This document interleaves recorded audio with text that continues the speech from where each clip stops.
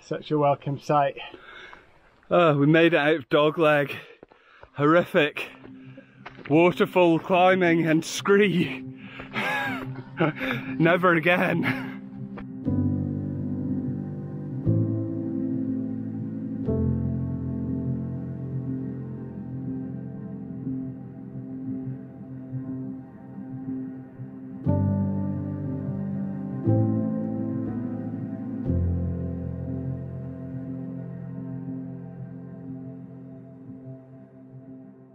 So the idea came to me about 10 years ago when I was looking at the Scottish Mountaineering Club Munros guides, and I noticed that all of the Island Munros were grouped together in one chapter. And I quickly told Mike about it and the idea that maybe we could do a continuous journey across all of the Skye Munros and then onto the Ben More as well. And obviously because of the fact that you had the mountains on Skye, then a long section of road, and then the Sound of Mull, I thought it'd be good to do in triathlon style. So yeah, how could I say no to an offer like that? It sounded like an amazing adventure. I'm not really much of a cyclist or a swimmer though, so the sheer distances involved were a little bit worrying. So in order to link Skye and Mull, we were going to start at Glenbrittle campsite on the Isle of Skye, and begin by climbing up to the Coolin Ridge. So the Coolin Ridge, I think, is arguably one of the toughest mountain days out in the UK. It's got 11 Munros along the main ridge. And then after that, we would drop down to the Canasoonery Valley, almost to sea level again, to go up and over Blavan, the final Munro. So that's about 33 kilometres and 3,300 metres of ascent. Then immediately into the overnight bike ride, which is 244 kilometres, going through Shield Bridge, Invergarry, Fort William, Loch Linney, then up and over to Loch Aline.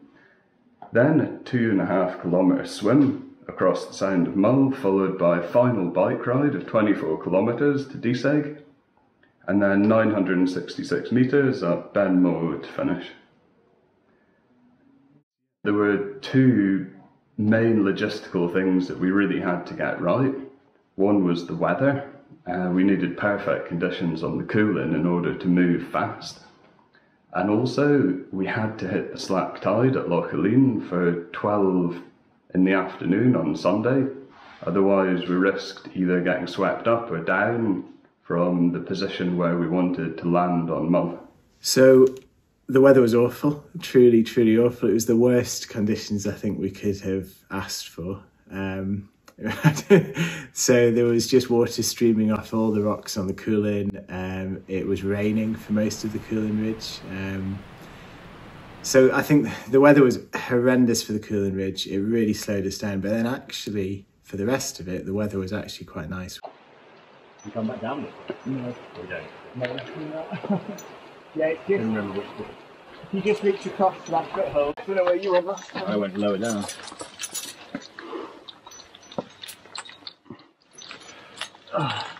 Get your weight on your feet there and it's fine, but it's just a bit slippy.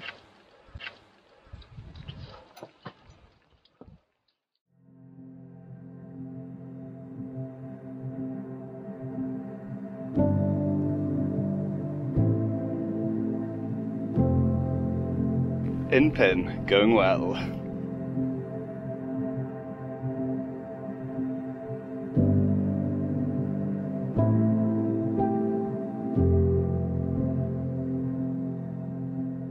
Wonderful conditions on top of Skura Bannockdeek. Lovely times ahead. We've got Skura Greta, Skura Vati, Brook na Free, Ambastir and Gillian to go. And then we'll be heading down to get Blavan. Having a wonderful time. Slip and slide. Yeah.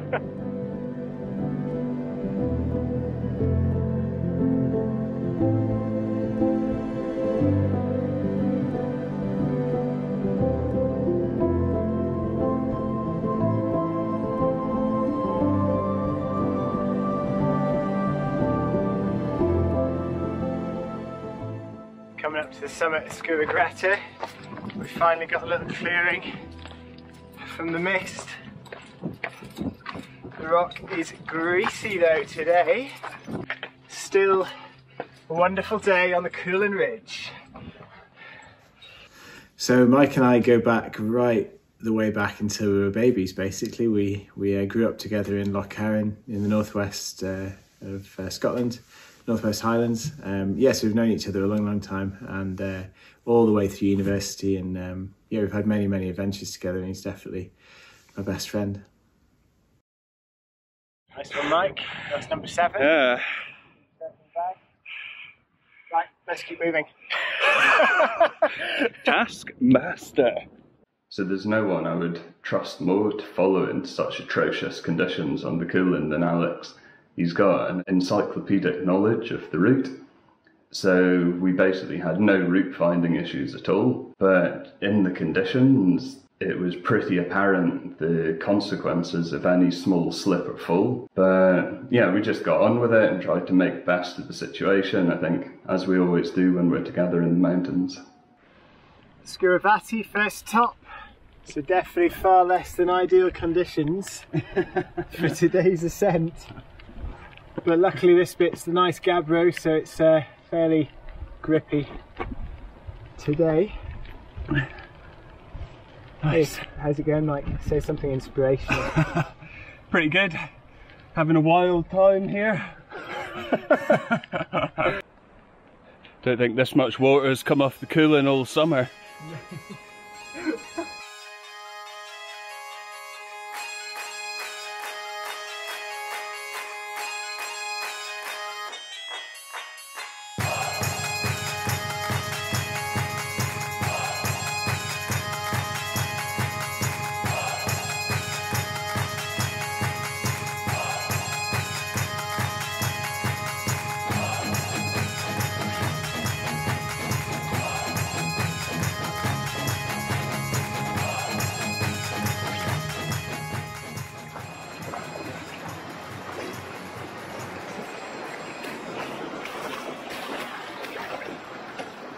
Heading across the untracked wilds of the Camasunary Valley to climb Bluff and heading into the valley. Glad to be on flat ground again, but it's really boggy and there's no path. So yeah, and on into the night, I think. The most important thing was to have our support team beside us the whole way, and they were amazing throughout the whole thing. Making sure we had enough fuel and real food was very important as well. You know, both of us doing it on a vegan diet, we wanted to make sure we had lots of real food and weren't having too many gels and everything.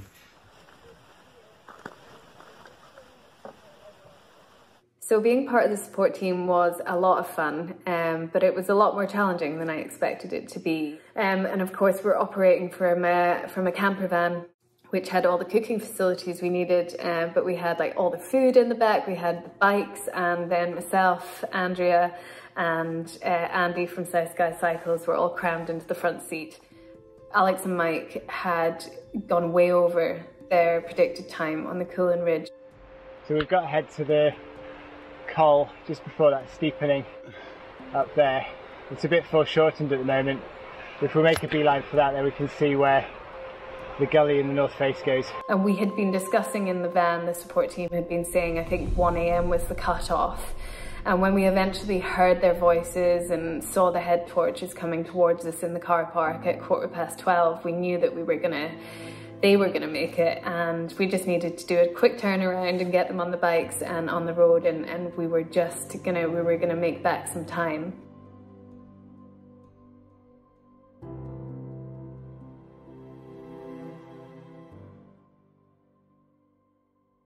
The lowest moment for me was definitely the overnight cycle. My legs just wouldn't do what I wanted them to do. I just couldn't keep up with the speed that we needed to do. You know, despite all the encouragement and all the help from the support team, I just wasn't able to do the speed. So at that point, I really thought I was going to be unable to complete the whole challenge. But luckily, when the sun came up, and you know, Steve was doing an amazing job helping us, cycling with us and giving us loads of encouragement. Once the sun came up and Steve got a pace going, we were all right. We managed it.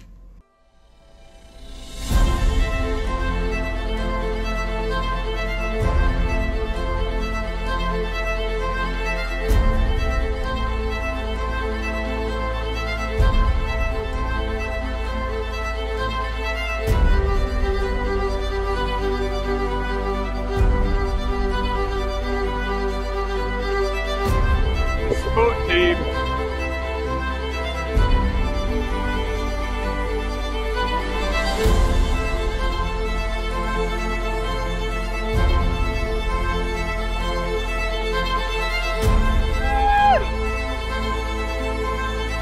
That was the worst hill by far.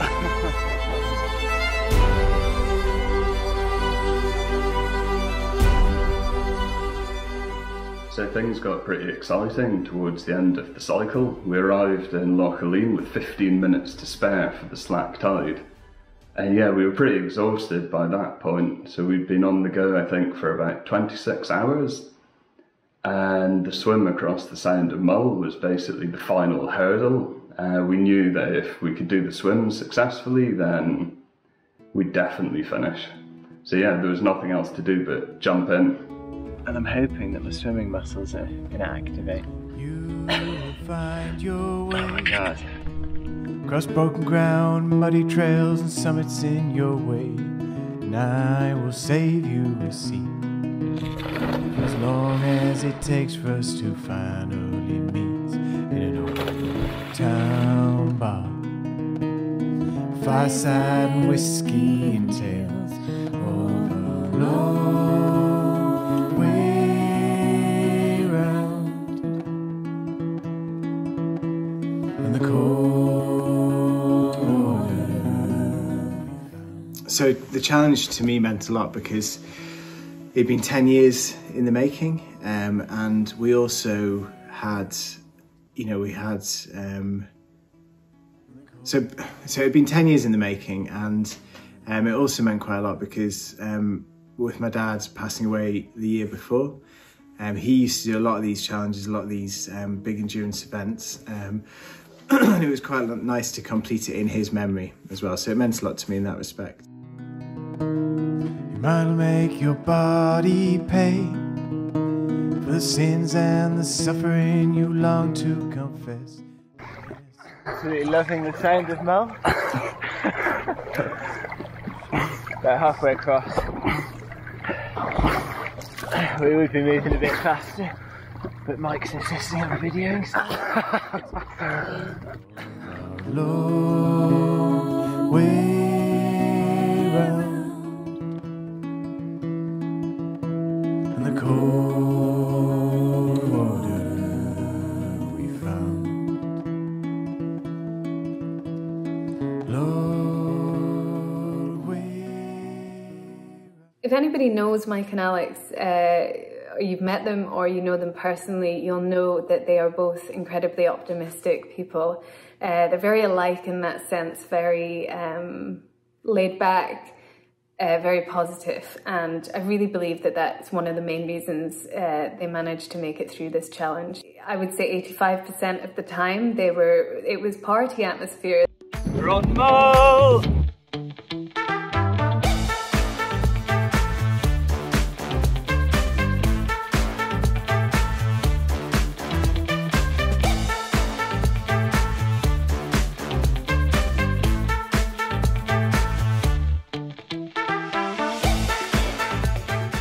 The support team and us, we all worked really well together. It was just it was a lovely atmosphere throughout, which was fantastic, and everyone played their part really, really well. So. Being part of the support team was overall just so much fun. I think my biggest takeaway, although it was challenging at times, is the camaraderie of the team. So it was amazing to feel the sense of community around the challenge, but also to see all the donations coming in from all over the world for the Martin Moran Foundation. Yeah, I think it was really special.